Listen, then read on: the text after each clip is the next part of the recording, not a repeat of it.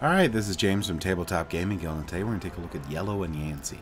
This game is designed by Rainer Knizia, and this is digital adaptation is published by Dire Wolf Digital.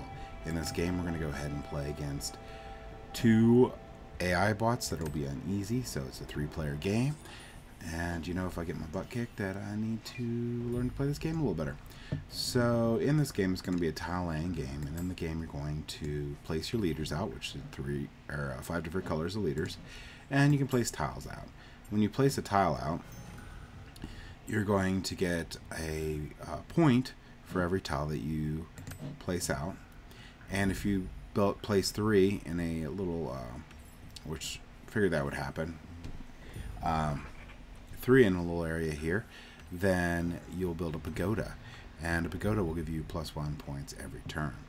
These black are hard because they're very valuable, so a lot of people sort of like leech onto them. I'm going to go ahead and help protect my little guy there, because the more around him, the more powerful he is, and build my pagoda. And if people just don't jump in all in the same area, I might throw someone down, but I might also go somewhere completely different, just to, see, they're protecting the area. And the reason that's happening is because in the game, we'll just go over the basic first part, is at the end of the game, your score is going to be the lowest number that you have in any of these 4 categories here, not including the gold. The gold works a little differently. The gold, what that does is it will... We'll go through a guy right here. The gold will help raise the value of your lowest stuff. So that will help out at the end. But in the end, whatever number is your lowest is your final score. So everyone throughout the game is placing these tiles down, and you can place them anywhere you want, and trying to collect points with the different colors with the different colored leaders. So far, right now, there's going to be 2 pagodas that gain points every turn. It's going to be the black and the green one. The green one belongs to the opponent. It doesn't matter a whole ton if someone gets a lot of points in one color, because again, it's the lowest color that matters. So you're just looking out to see if someone is collecting a lot of across the board and trying to stop them. And that gold pagoda is like the holy grail of this game. You're trying to get that, but also prevent other people from being able to use it, which gets into secondary powers of the tiles. So there's 2 different ways that you can combat in this game. One is going to be a revolt, where you're going to place your leader in an area where a leader already exists. In that place, you're going to use these black tiles, and the higher number wins. And if you connect 2 areas, you're going to do a war, and then you're going to use the red tiles to determine that war.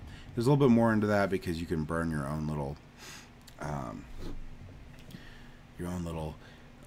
red tiles that are already placed down based on the differences. So I like this blue area because you're going to be able to build blue pagoda there. I don't know if it's worth fighting at this point, and I sort of start wanting to capitalize on whatever the heck this guy's doing and start thinking about building my own little red pagoda to start gaining some points.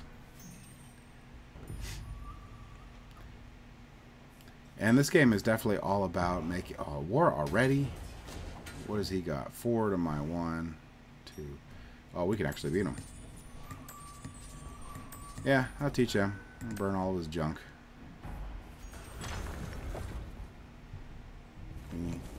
Yeah, yeah, so that was an example of a war. And you notice that his areas got destroyed. So the other things you can do is you can use 2... Oh, man. That's fine. You can use 2 black tiles, or 2 blue tiles to destroy something, and you can use...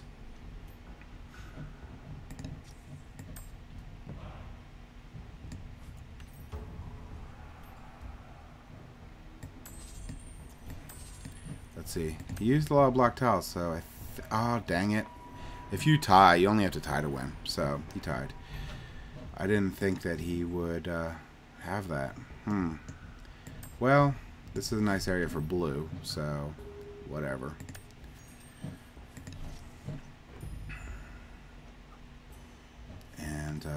I'll be back for a little bit. Now, blue tiles are cool because not only do they help remove, 2 blue tiles will help remove an area, but you can also, when you play a blue tile, let you play a second blue tile, which is nice. So I got some points for that. I should put him out. I don't think I'm going to just repeatedly be able to... He's a pretty strong, so I'm going to probably give it to him. Say, you win, dear sir, this round, you win. And build my little thingy over here next turn. Optimally, I want all these to be gaining points every round. If I get them gaining points every round, then that'll be great. Right now, I only have, my highest score is 2.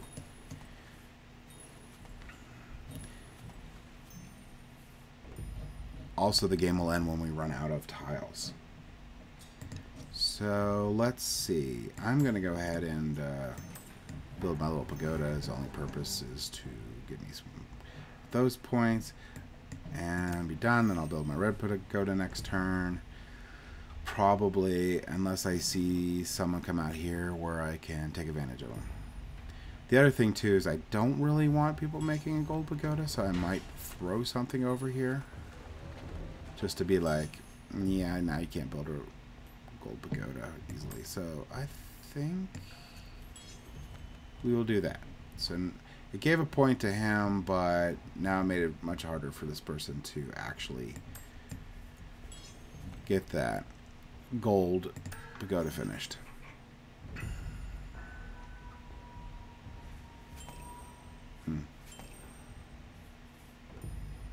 The question is, do I want to do it again? The other option is I can think about building up for a revolt and taking that from them, which I think that's what I'm going to end up doing, because I'm going to do 2 pagodas here, but I'm going to look at collecting these blacks up a little bit in preparation for that. So I'll shed anything that's not that for now. This would be a really good place to take that over too. I lost my green, which is fine. Okay, we'll place this guy here. This guy's also trying to make a gold pagoda. Alright. Let's... Is there any war here at all?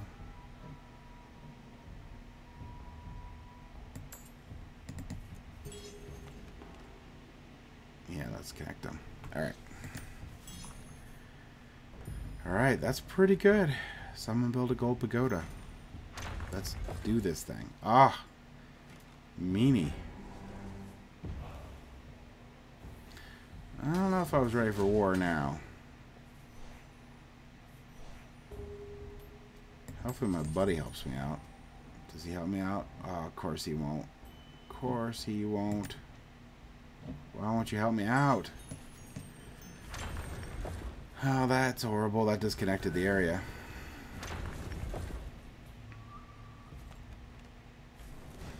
Yeah, I didn't think they would do that. That caused, like, mass destruction. And now I have 2 of my people back. Huh. Yeah.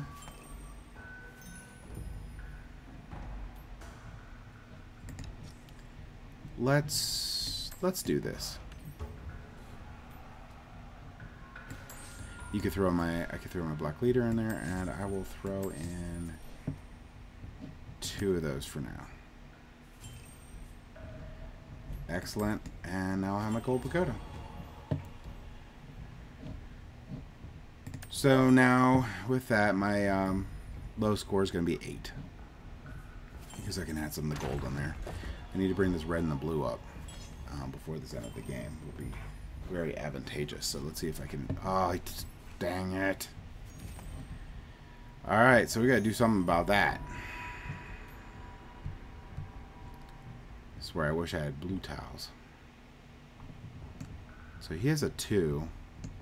I have 3. Where's my green? He's over there. Let's take down these guys. I can't get another black, can I?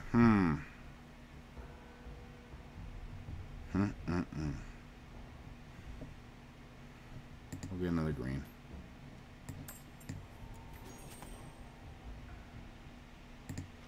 Alright, so we're going to let him go for a turn, which I didn't want to do, but I want more black to be able to take him out.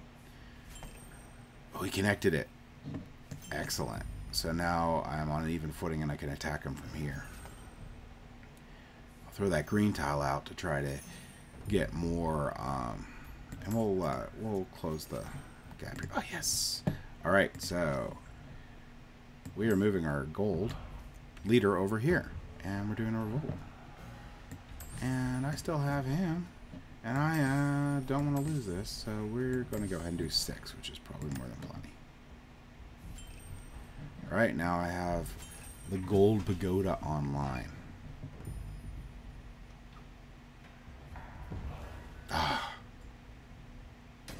Oh, that is not great. But I do have my red leader, which is helpful, and I will throw these 2 in because I need to. And he didn't have any... I don't even know why he did that. That made no sense whatsoever. Oh, please don't throw someone over there. Oh, of course he's going to.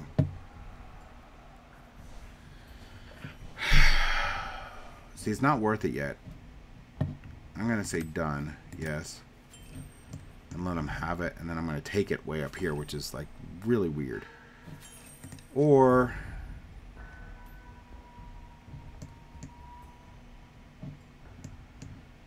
yeah, I'll just keep getting green. Oh my gosh. Well,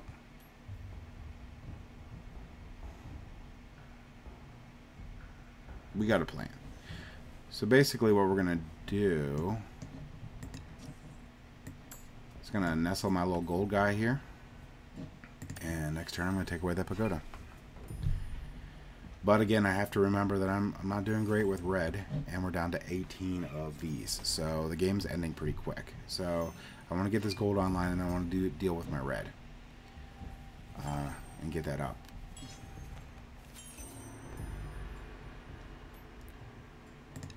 So first thing first, let's go ahead and take the pagoda away. Second thing... let's go ahead and try to steal this blue. Oh, dang it. Oh, no, it was good. I'm at foot 6. So I don't think he's going to be able to take it.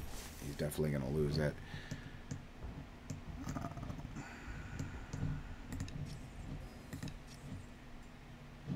Yeah, done. Now I actually have 2 blue online, which is really great.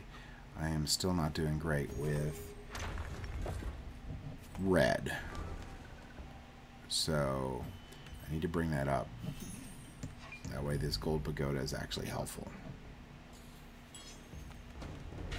And I don't care about green for the rest of the game because it's already at 19. Alright, so I can't bring up red without a revolt. And I'm actually pretty good for a revolt. So let's go. Whoops. My bad. Is that the best spot? Yeah, we'll just do it here because it looks cool. Alright, we're going to put the black governor in. We're going to go ahead and throw some red in, black in. And the more that I use of these, the better, because that'll end the game faster. And I am looking pretty good actually right now. Yeah, we control a lot here. I don't gain on these blue, but that's okay. And I'm doing okay with red. Let's go ahead and pop another gold in for me. And I don't know if it's going to make it to my turn. Oh my, this might end it right here.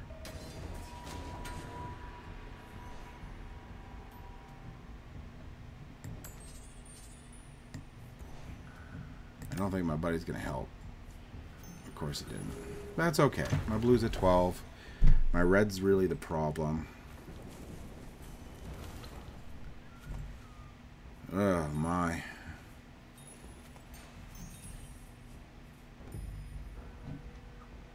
Will it make it to me? Well, this will be the last turn. Nope, didn't make it to me. I didn't think it would. Alright, so this is going to be the final score. I'm going to go ahead and apply my golds. Ooh, I just barely won. So, I do highly recommend this game. It is really, really good. I love Yellow and Yangtze, and the digital adaptation of this game is amazing. They did a really good job. The AI is great. I'm just playing easy, and the AI is great. You can also play normal and hard. I love the physical version of the game. I love the digital version of the game. I'm probably going to play the digital version of the game a little bit more often because it's just easy to jump on and play. You can jump on with friends. We're going to do a 2-player version of this game in the future with my brother. So I look forward to that. But if you like Yellow Yangtze or you like abstract strategy games, I highly recommend checking out the digital adaptation of Yellow and Yangtze. And that's my thoughts on it. And that was our playthrough. So thank you for watching.